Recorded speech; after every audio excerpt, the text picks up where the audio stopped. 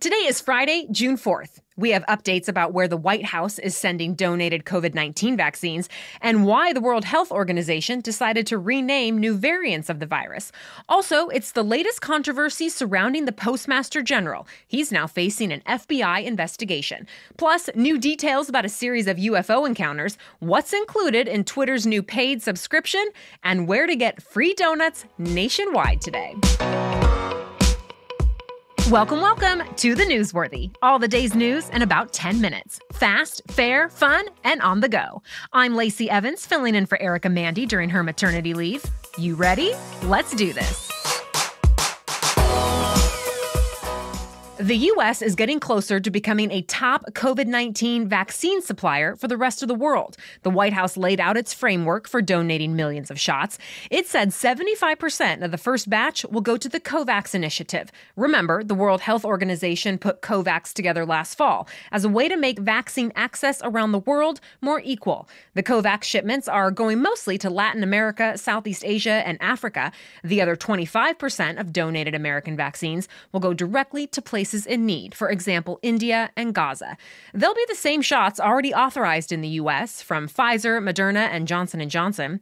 Overall, the U.S. plans to share at least 80 million vaccine doses with the rest of the world by the end of this month. The White House says that's 5 times what any other country has promised to donate, so it's encouraging others to step up too.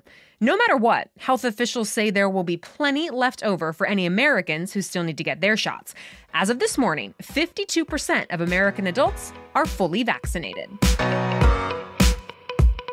The newer coronavirus strains now have new names to go with them. The World Health Organization decided to assign different letters of the Greek alphabet to each new mutation of the virus.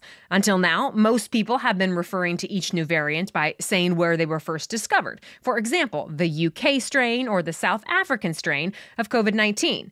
But the WHO says that kind of language can create a stigma about certain places or people from there. And it might even make governments not want to report new strains if they think they'll be blamed for them. So from now on, the strain first discovered in the UK will be called the Alpha variant instead. The one first discovered in South Africa will be called the Beta variant, and so on and so forth. The names are going fast, though. There are 24 letters in the Greek alphabet, and already the WHO has assigned 10 of them. More Chinese companies are now blacklisted, meaning Americans are not able to invest in them. President Biden signed an executive order expanding on one President Trump issued late last year. The original order listed 31 companies linked to the Chinese government. The new one nearly doubles that.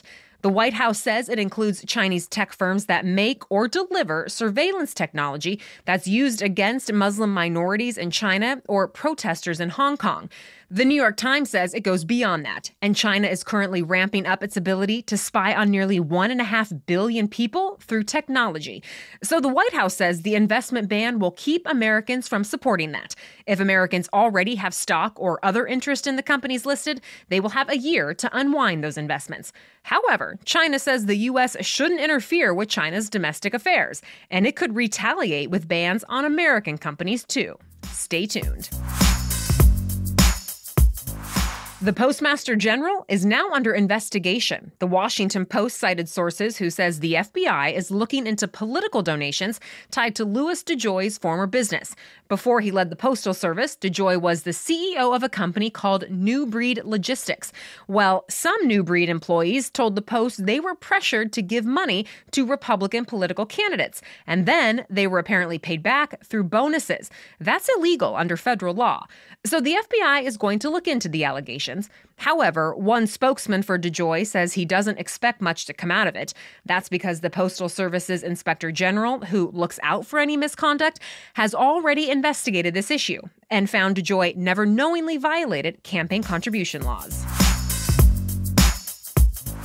This month, American intelligence agencies are set to release a highly anticipated report about UFOs in American airspace. But it doesn't look like enthusiasts are going to get the answer they want, which would be proof of alien life.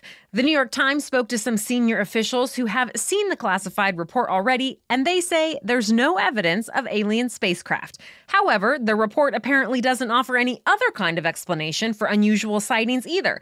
Intelligence officials have been looking into more than 120 incidents over the past 2 decades. Most came from Navy personnel, and in some instances, the objects in the sky quickly sped up or changed direction against the wind. Well, the Times says they couldn't trace those incidents back to any kind of American military or government technology. But it's not clear if maybe they were some kind of super advanced technology from another country or another planet. Of course, when the full report is released, we'll update you. More news is just ahead, but first, here's your main host, Erica Mandy, with a word about today's sponsor. Think about everything you've ever learned about getting healthy. It's a lot of information, right? And a lot of times, it's contradictory. There's the old-fashioned food pyramid or different trends that come and go and have questionable research. Well, ditch the diets that don't work and let Noom help you learn not what to eat, but how you eat in general. Noom is based in psychology and teaches you about cravings and, most importantly, building new habits. Yes, Noom's cognitive behavioral approach means you're not just losing weight, you're building the habits you need to keep it off. In fact, more than 80% of Noomers finish the program, and more than 60% have stuck with their goals for at least 1 year. We don't need any more rules in life, right? We want knowledge and an effective but compassionate kind of accountability. There's a science to getting healthier, and it's called Noom. So sign up for your trial today at Noom, Noom.com/newsworthy. Again, sign up for your trial at Noom, Noom.com/newsworthy. Noom.com/newsworthy. There are 2 new potential breakthroughs in cancer research. First, scientists say they've discovered a new treatment to help patients with advanced prostate cancer live longer.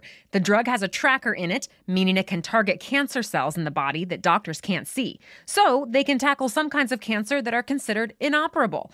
In the study, advanced prostate cancer patients who received the experimental treatment lived about 4 months longer than those who received only standard care.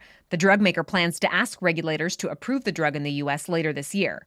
But that's not the only new treatment showing promise. A new study found a pill helps keep certain early but aggressive breast cancers at bay. It was studied in patients with cancer-causing variants of BRCA genes who were already treated for cancer but were at risk of having it come back. Researchers found the pill reduced the recurrence risk by 42%.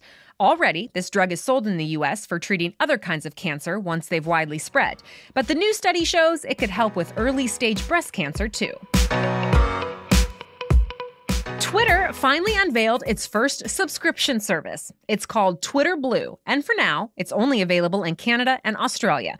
For less than $5 a month, subscribers get some bonus features. For example, an undo tweet button. Also, subscribers will have 30 seconds to preview a tweet and make changes before it goes live.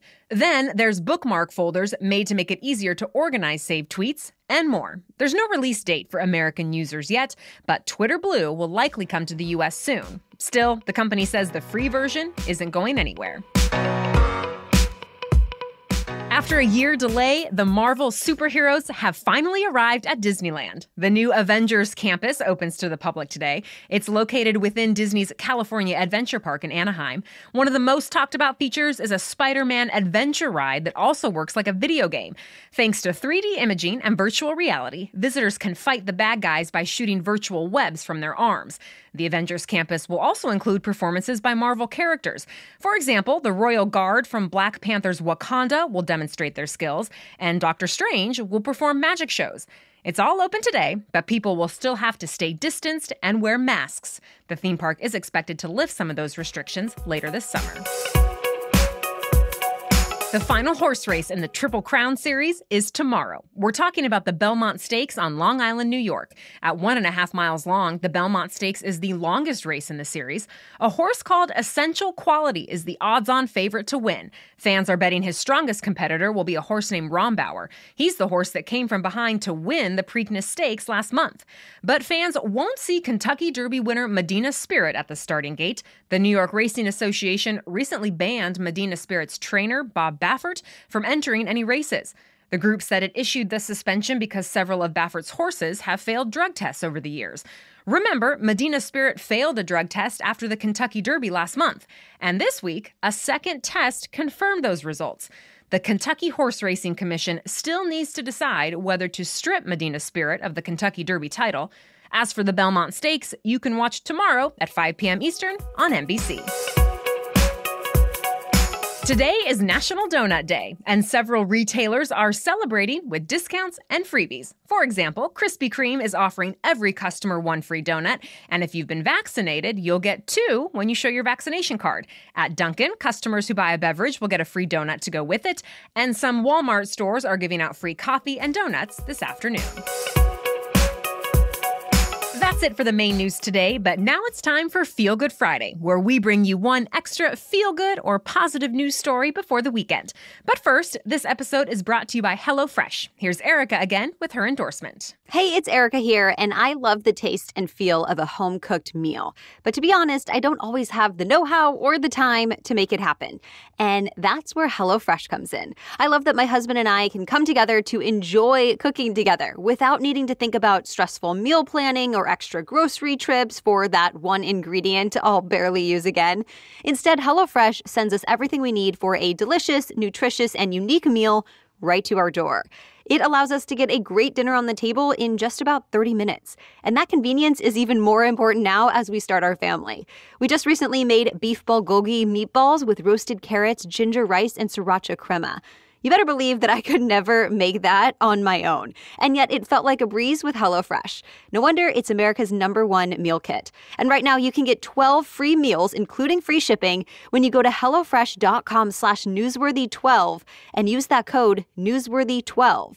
Again, go to HelloFresh.com/newsworthy12 and use code newsworthy12 for 12 free meals, including free shipping. Now, back to Feel Good Friday. A Florida woman is getting national attention for an unusually generous act. She donated a kidney to her new husband's ex-wife, and the surgery happened just 2 days after her wedding.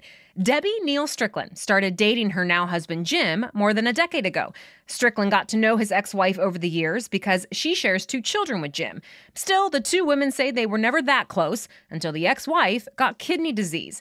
Strickland offered to help, and it turned out she was a perfect match. The surgery was a success, too. And today, the 2 women call each other kidney sisters. They have since celebrated the birth of their first grandchild, and they're planning a big vacation with their entire families for this summer. And that's your Feel Good Friday. Thank you for listening. We'll be back with our special edition Saturday episode tomorrow. We're talking about van life and what you need to know if you plan to strike out on the road. Then we'll have your next news roundup on Monday. Until then, have a great day.